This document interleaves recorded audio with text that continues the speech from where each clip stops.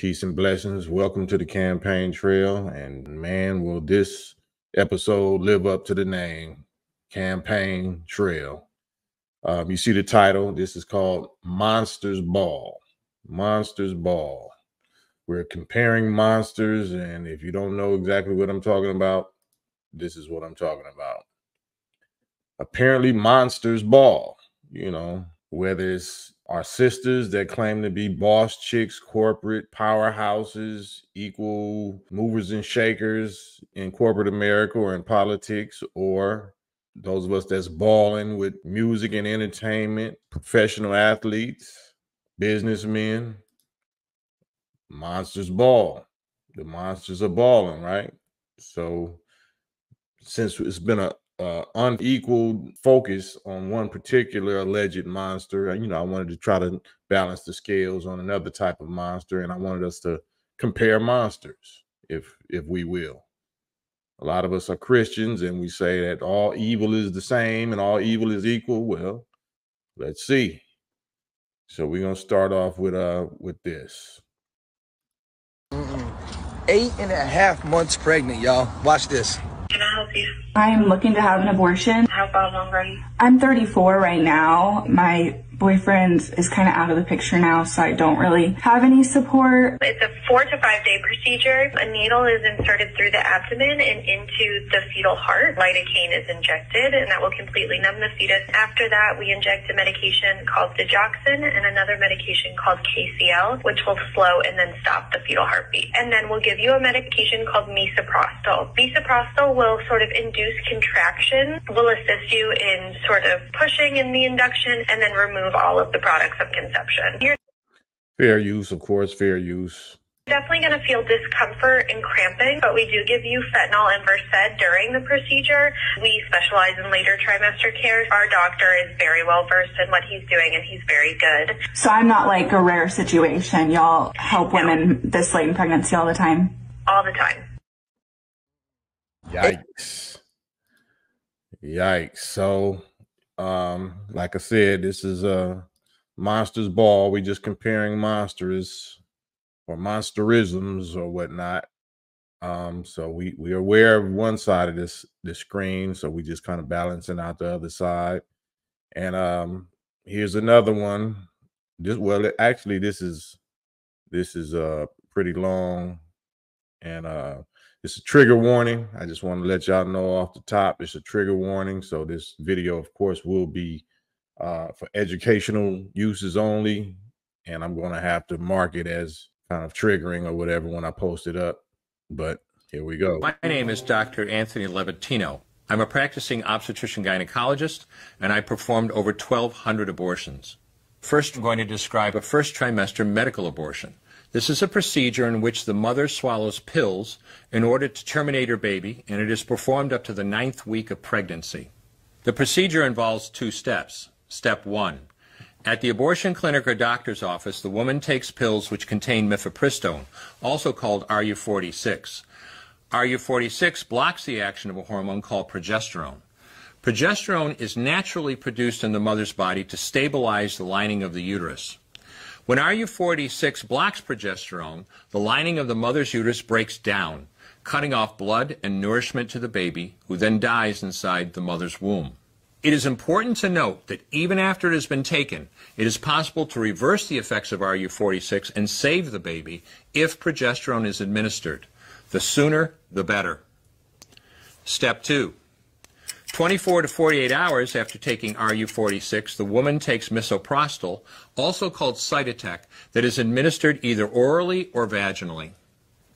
RU46 and misoprostol together cause severe cramping, contractions, and often heavy bleeding to force the dead baby out of the woman's uterus. The process can be very intense and painful, and the bleeding and contractions can last from a few hours to several days. Fair use. I'm just, breaking it up a little bit. Monsters ball. While she could lose her baby anytime and anywhere during this process, the woman will often sit on a toilet as she prepares to expel the child, which she will then flush. She may even see her dead baby within the pregnancy sac. At 9 weeks, for example, the baby will be almost an inch long, and if she looks carefully, she might be able to count the fingers and toes. After she has disposed of her baby, the woman may have bleeding and spotting for several weeks. Bleeding lasts, on average, 9 to 16 days. 8% of women bleed more than 30 days, and 1% require hospitalization because of heavy bleeding. RU46 is only FDA approved for the first 7 weeks of pregnancy. While RU46 can be used off-label up to 9 weeks, the failure rate increases as the pregnancy progresses. At 7 weeks, it has a 5% failure rate. At 8 weeks, an 8% failure rate, and at 9 weeks, a 10% failure rate. It's fair use, like I said. Monsters Ball, this is the title of this episode. Let's continue. If failure occurs, she will usually be offered a surgical abortion. For the mother, medical abortion often causes abdominal pain, nausea, vomiting, diarrhea, headache, and heavy bleeding. Maternal deaths have occurred, most frequently due to infection and undiagnosed ectopic pregnancy. First trimester surgical abortion called suction D&C, dilatation and curettage. This is the most frequently performed abortion and is used typically from 5 to 13 weeks of pregnancy. After administering anesthesia, the abortionist uses a speculum like this.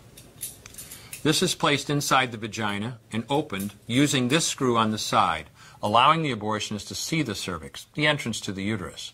The cervix acts as a gate that stays closed for the duration of pregnancy, protecting the baby until it is ready for birth. The abortionist uses a series of metal rods called dilators, like these, which increase in thickness, and inserts them into the cervix to dilate it, gaining access to the inside of the uterus where the baby resides. The baby has a heartbeat, fingers, toes, arms, and legs, but its bones are still weak and fragile. The abortion... I just had to push pause and keep in mind that, you know, none of these innocent babies have signed up for any of this, so they don't get a right to choose. This takes a suction catheter like this one. This is a 14 French suction catheter. It's clear plastic, about 9 inches long, and it has a hole through the center. It is inserted through the cervix into the uterus. The suction machine is then turned on with a force 10 to 20 times more powerful than your household vacuum cleaner. The baby is rapidly torn apart by the force of the suction and squeezed through this tubing down into the suction machine, followed by the placenta. Though the uterus is mostly emptied at this point, one of the risks of a suction D&C is incomplete abortion. Essentially, pieces of the baby or placenta left behind. This can lead to infection or bleeding. In an attempt to prevent this, the abortionist uses a curette to scrape the lining of the uterus. The curette is basically a long-handled curved blade. Once the uterus is empty, the speculum is removed and the abortion is complete. The risks of suction D&C include perforation or laceration of the uterus or cervix, potentially damaging intestine, bladder, and nearby blood vessels, hemorrhage, infection, and in rare instances, even death. Future pregnancies are also at a greater risk for loss or premature delivery due to abortion-related trauma and injury to the cervix. Second trimester surgical abortion called dilatation and evacuation, or D&E. Yeah, I just, just breaking it up for copyright reasons, but man, this is hard to watch. And people that's having freak off parties are the monsters, though. A D&E is performed between 13 and 24 weeks of pregnancy. After administering anesthesia, the abortionist uses a weighted speculum, like this one, that opens the vagina widely. Because second trimester babies are so large, this greater access facilitates a late-term abortion. Late-term abortion requires that the cervix be prepared 24 to 48 hours in advance with laminaria. Laminaria is a type of sterilized seaweed that absorbs water over 8 to 12 hours and swells to several times its original diameter. Once removed, metal dilators can be used to further open the cervix as needed. Once the cervix has been stretched open, the suction tube is placed inside. A baby at 20 weeks gestation is as big as the length of my hand, from head to rump, not counting the legs. The suction machine is turned on, and pale yellow amniotic fluid surrounding the baby is suctioned out through the catheters. With babies this big, They don't fit through catheters this size. The baby's bones and skull are too strong to be torn apart by suction alone. This is a Sofer clamp. A Sofer clamp is made of stainless steel. It's about 13 inches long. The business end is about 2.5 inches long and a half inch wide, and there are rows of sharp teeth. This is a grasping instrument. When it gets a hold of something, it does not let go. The abortionist uses this clamp to grasp an arm or leg. Once he has a firm grip, the abortionist pulls hard in order to tear the limb from the baby's body. One by one, the rest of the limbs are removed, along with the intestines, the spine, and the heart and lungs. All right, let me stop that. The title of this is called Monsters Ball. You know, we balling out. Usually the most difficult part of the procedure is extracting the baby's head, which is about the size of a large plum at 20 weeks. The head is grasped and crushed. The abortionist knows he has crushed the skull when a white substance comes out of the cervix. This was the baby's brains. The abortionist then removes skull pieces. He removes the placenta and any leftover parts of the baby with a curette, scraping the lining of the uterus for any remaining tissue. The abortionist then collects the baby parts and reassembles them to make sure that there are 2 arms, 2 legs, and all the pieces. Once all the parts have been accounted for, the abortion is complete. For the woman, this procedure carries a significant risk of major complications, including perforation or laceration of the uterus or cervix, with possible damage to the bowel, bladder, and other maternal organs. Infection and hemorrhage can also occur, which can even lead to death. Future pregnancies are also at greater risk for loss or premature delivery due to abortion-related trauma and injury to the cervix. Finally, I'm going to describe a 3rd trimester induced abortion, which is performed at 25 weeks to term. All right, I gotta stop. I gotta take a few breathers. And this is a real doctor. You know, he's just talking in blunt language. And this is for educational purposes only. This is strictly for educational purposes only. At this point, the baby is almost fully developed and viable, meaning he or she could survive outside the womb if the mother were to go into labor prematurely. Because the baby is so large and developed, this procedure takes 3 or 4 days to complete. On day 1, the abortionist uses a large needle to inject a drug called digoxin. Digoxin is generally used to treat heart problems, but a high enough dosage of digoxin will cause fatal cardiac arrest. The abortionist inserts the needle with the digoxin through the woman's abdomen or through her vagina and into the baby, targeting either the head, torso, or heart. The baby will feel it. He said the baby will feel it. Lord have mercy. At this stage, feel pain.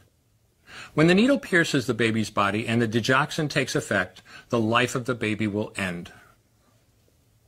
The abortionist then inserts multiple sticks of seaweed called laminaria into the woman's cervix. They will slowly open up the cervix for delivery of a stillborn baby. While the woman waits for the laminaria to dilate her cervix, she carries her dead baby inside of her for 2 to 3 days. On day 2, the abortionist replaces the laminaria and may perform a second ultrasound to ensure the baby is dead. If the child is still alive, he administers another lethal dose of digoxin. The woman then goes back to where she is staying while her cervix continues to dilate.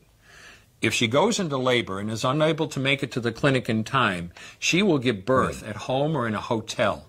In this case, she may be advised to deliver her baby into a bathroom toilet. The abortionist then comes to remove the baby and clean up. If she can make it to the clinic, she will do so during her severest contractions and deliver her dead son or daughter. If the baby does not come out whole, then the procedure becomes a D&E, a dilation and evacuation, and the abortionist uses clamps and forceps to dismember the baby, piece by piece. Once the placenta and all the body parts have been removed, the abortion is complete. All right. You know, the reason why I'm going through these details is because I'm being forced and my family is being forced to see and read details about freak offs or, you know, whatever else is going on by these black males. Is one in particular black male. So since I have to hear, and we have to hear the details daily about that, I just decided to, put these details, because this is happening much more frequently to many more human lives, which are all innocent human lives. I don't know if the human lives, the adult human lives that, the freak off fests, were innocent or not, but I know these are. Late-term abortions have a high risk of hemorrhage, lacerations, and uterine perforations, as well as a risk of maternal death. Future pregnancies are also at a greater risk for loss or premature delivery due to abortion-related trauma and injury to the cervix. As I mentioned at the beginning, I'm Dr. Anthony Levatino, and in the early part of my career as an OBGYN, I performed over 1,200 abortions. One day, after completing one of those abortions, I looked at the remains of a preborn child whose life I had ended, and all I could see was someone's son or daughter. I came to realize that killing a baby at any stage of pregnancy for any reason is wrong. I want you to know today, no matter where you're at or what you've done, you can change. Make a decision today to protect the preborn. Thank you for your time. Man, what can I say? What can I say? So yeah, let me not prolong this. Okay, this is where we at. This is what we dealing with. The title of this is a slang term for somebody that's successful and that got making a lot of money or got a lot of power and influence. It's called balling. And it's a movie I think they came out called Monsters Ball, so that's what this is a take on. So based on that and based on these statistics, this is real. We wanted to compare monsters. Let's go through some stats real quick and we get up out of here. These according to stats, and this is shout out Alveda King on Instagram at Alveda King. I believe that's the Reverend Dr. Martin Luther King Jr.'s niece or great niece or something like that. 27 million black babies have been aborted since 1973 in America alone. 27 million. 27 million. It's only 49, 50 million black people in America right now, period. The descendants of slaves is who I'm referring to. So these stats, 27 million. I don't know how many thousand that is per day, I should say, on average since 1973. Let's keep going. 79% of Planned Parenthood surgical facilities are strategically located within walking distance of Black and Hispanic communities. And out of that enormous number, those two words, grape and, that one account for hardly any of these procedures. So why are they now a focus?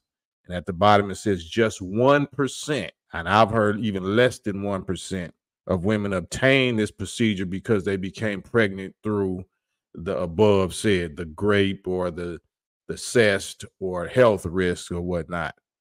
So 95% of all of this is just irresponsible, unwanted pregnancies.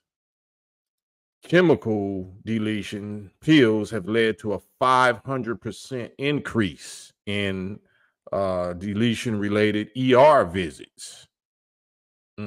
Trip this statistic. 36% of us who have, are women who have had this procedure attend church at least once a month. Christians, they call themselves Christians, at least 36% of the women who have this procedure done attend church at least once a month. And that brings me to this. If we're going to be talking about this, we're going to point these fingers at the guy on the right. Then while we're doing that, he or she, especially the she's that are without this grade level of sin, let her cast the first stone at him. Stats, according to these stats, and these stats were all 2022 stats. So this actually right here was of 2022. We almost in 2025, so it's far greater, bigger number than that. 27 million in 2022, at the rate of more than 1,000 per day of our women alone, our sisters alone of America. So you can do those mathematic numbers. According to root causes of deletion, you see which one tops the list. I'm not going to read it off. 96% of biologists agree that life begins at fertilization, at conception. So they agree that that's human life at conception or fertilization. 30% of these procedures are committed on women from age 20 to 24. And all of these, like I said, is 2022 statistics. You can go to @Alveda King's page, Instagram page, and she's all the way up to date and up to speed. She's one of the top activists on this subject. And finally, as of September 7th, 2022, more than 1.5 billion with a B babies have been deleted worldwide in the past 50 years. So while we busy pointing the finger at, the freak offs as the monster, I wanted us to address how monsters really ball and actually compare the monsters and the monstrosities. Yep. So on that note, it is going to be hard to watch, but please share. This is for educational purposes only. And let me know, this is the campaign. This is some of the most painful of the campaign trail. Give me your thoughts, comments. Peace.